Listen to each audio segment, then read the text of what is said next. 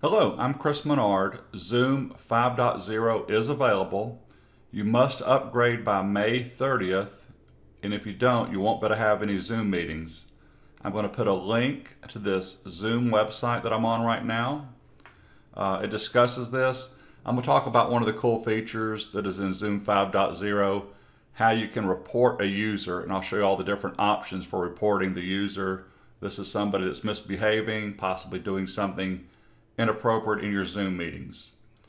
So here is the link to the page. I'm not going to sit here and read through all this, but today's the 29th of May. You've got till tomorrow to do this. If you're a Zoom user, you can come to this download page. I'll just show you an easier way to do it, to be honest with you. If you're a Zoom administrator, you come over here. Some of the enhancements is report a user. That's what I'm going to show you right now. So first of all, let me show you how I would upgrade, or how I did upgrade already, because it's already out. So I have the Zoom client pulled up.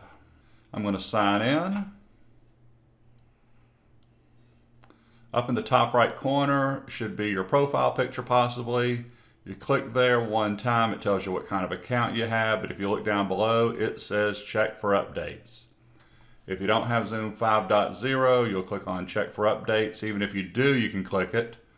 So this is the most current version as of May 29th, 2020. If you want to see all the release notes, you can click here. I'm not going to do that.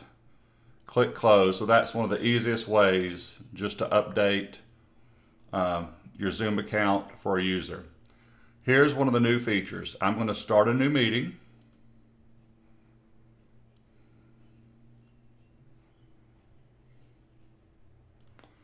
I don't need to start my video because I'm recording. Cannot start video. I knew that. Not a problem. So I am in this meeting. Right now it's only me. I've already covered this in another video about this security feature, security icon, being in the meeting controls. If you notice under allow participants to, there's only 4 items listed, 3 are checked, because no one has joined this meeting yet. So I'm going to join this meeting as a user. So let's say this is somebody that either got the link and joins my meeting, or I told them the information. Meeting info, password is going to be required. There it is on my screen. I would give them that information somehow. So I'm coming in as Mary Davis. This is my example. Mary Davis should hit the waiting room. Perfect, which is good. That is a great security feature. I've done a video on the waiting room. I've also done a video on how to customize the waiting room. I'm going to let Mary Davis in here. Let's say somehow Mary Davis gets into the meeting and is misbehaving. Hello, hello. There you go. Now when I go to security, not only do I have remove participant, which is nice that it's there now, but I have report. So I'm going to go down here to report, and it's going to ask me these questions right here. What do you want to report, or who do you want to report? I would select the person or the people. For right now, I don't want to report Mary Davis because this is my play account.